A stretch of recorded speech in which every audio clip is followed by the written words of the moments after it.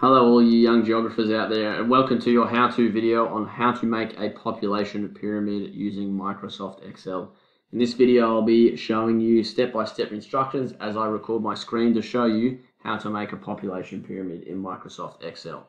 The first thing I'm going to do is I'm going to collect my data, and where better to get your data from than the Australian Bureau of Statistics. So this is the web address you need to access this website. I'm going to put this web address in the description of this video for you as well, but this is where we're getting our data from. So the first thing I'm going to do is search in my map. So I'm going to do the suburb of Keperra.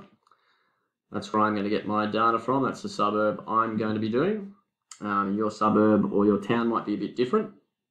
And the first one I'm going to do is click on View Data, where it says View Data there. It's going to take me to a new page, and I'm going to scroll down, all the way down to the bottom. I'm going to download this file here called Download Excel SX, and I'm going to download that file like so. I'm going to open up that file. It's going to open up something in Excel for me. Now it's going to present you with a whole lot of information. Click on Enable Editing. It's going to present you with a whole lot of information, but I'm just interested in this one here called Pop for Population. So I'm going to click on that one. Then the first thing I'm going to do, so I can see everything, I'm actually going to drag over column B so I can see all the relevant headings I need. Now, before I get stuck into it, I'm going to press on File, New, and I'm going to make a blank workbook. Now, this is where we're actually going to make our population pyramid. Now, there's three headings you need. The first one is called Age, and you put that in A1. In B1, you put Male Population, and then you put 2019 in brackets because that's the data you're going to collect. And in C1, you put Female Population, and then 2019 in brackets. Now, the first thing you're going to do is you're going to put all the ages down in here. So our first age is 0 to 4, and you can copy me as I do this, and you can pause the video and stop and catch up if need be. The next one is 5 to 9 years old. Now, when you finish that one, it'll automatically change it to the 5th of September. Now, that's an annoying automatic Excel thing. And to get around that, all you do is put an apostrophe, and then you go 5 to 9. When you scroll down, it'll come up 5 to 9. Now, it's going to do the same thing with 10 to 14. It's going to change it to the 14th of October. But all I'm going to do is go apostrophe 10, 14, done. Next one I'm going to do is 15 to 19. Next one is 20 to 24. Next one is 25 to 29. After that is 30 to 34. After that is 35 to 39.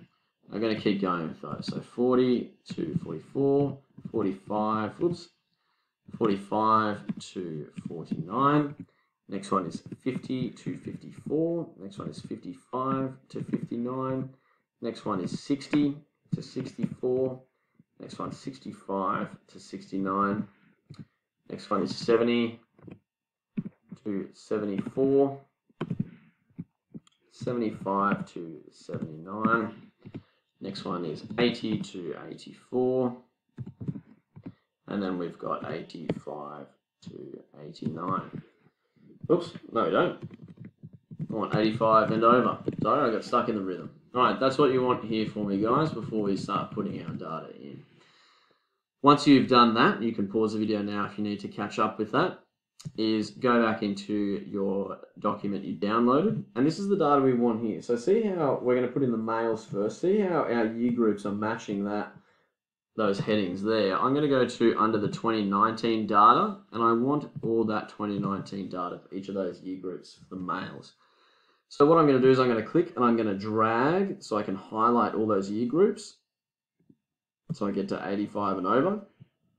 And I'm going to press Control C to copy that data. And I'm going to click and drag and pull it all the way down, all these blank spaces down. I'm going to press Control V to put all that data in there. So I'm just copying and pasting that data there.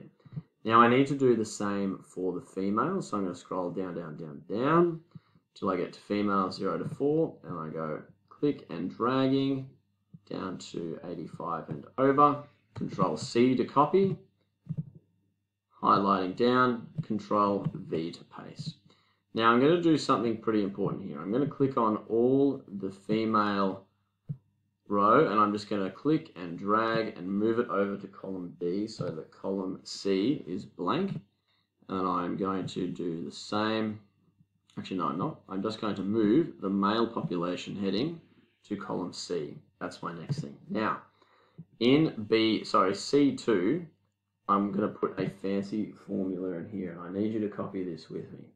So you need to type in equals capital B 2, then you want one of those, and then you want -1. And that's what you're going to do. And if you just move your little highlighted area, you'll see it'll make a negative, whatever's in there. So now what I'm going to do is I'm going to click on this, this little corner bit here, and I'm going to click and I'm going to drag that down all the way to here, and you'll see all that data automatically populate up there in the negative form. Now this column is actually pretty much irrelevant for us now. Now, this is what I'm going to do next. I'm going to click and I'm going to highlight all of the ages. So I'm clicking and dragging to highlight all of that. Now, this is the tricky bit. I'm going to hold the control button on my keyboard. So I've pressed that control button and I'm holding it now. And I'm going to click and highlight all the male population and all the female population. So now when I let go of the control button, all of that is still highlighted. I'm going to click on Insert, and I'm going to click on Recommended Charts, and I'm going to click on this one called a stacked bar, and I'm going to press OK. Now we're starting to look a little bit like a population pyramid. The first thing I'm going to do is delete the title. So get rid of the title, you don't need it. The next thing I'm going to do is I'm going to double click on any of these colored bars. So I'm going to click on this one, you double click on any of those colored bars, and it's going to come up with Format Data Series. That's the one you want. Now, what I'm going to do is I'm going to change this value that says 150 here, and I'm going to change it to 0. And once you click X, you'll see those bars get a bit thicker. So this is what your population pyramid should look like now. So now might be a good time to pause and go back over those instructions I've just given you so that your population pyramid can look like that. Now you'll notice on population pyramids, they shouldn't have negative numbers here, so we need to change this. So I'm going to double click on where it says -100. You can double click on any of those negative numbers, and it's going to come up with Format Axis. I'm going to get rid of the axis options, and I'm going to click on the heading that says number. Then I'm going to click on the category, and I'm going to change it to custom. Now it'll come up with some automatic codes in here for you. Now this is what I need you to change. Your formula under format code should match mine. So let's change those now. So I want, that one should stay the same. I'm going to change this to a hashtag by pressing Shift 3. I want to get rid of the negative value in there, so get rid of that one and change that 0 to a hashtag, and then I'm going to click Add. And see how those negative numbers have now changed to positive numbers? That's what we want. So now pause. Your population pyramid should look like this. The last thing I'm going to do now to fix up my population pyramid is move these numbers in here over to the left, which we need to do. So I'm going to double click on any of those numbers, and it's going to come up with Format Axis. I'm going to get rid of Axis options and number now, and I want the Labels heading. So I'm going to click on the Labels heading and go down to where it says Label Position. I'm going to go next to Axis, and I'm going to click on Low, and that's going to move those numbers over to the side. So now I have a proper population pyramid. All I'm going to do is copy that table, and I'm going to put it into the Word document I want it to be under, and I'm just going to paste it in there. And underneath, to make it a proper figure, I'm going to write Figure 1, Population Pyramid of, and then you put the name of your suburb. So I'm going to go Capera. And guys, that is how you make a population pyramid using Microsoft Excel. So good luck with that, guys, and please remember to always do those instructions slowly and go over and pause the video if you need any help with that. Thanks, guys.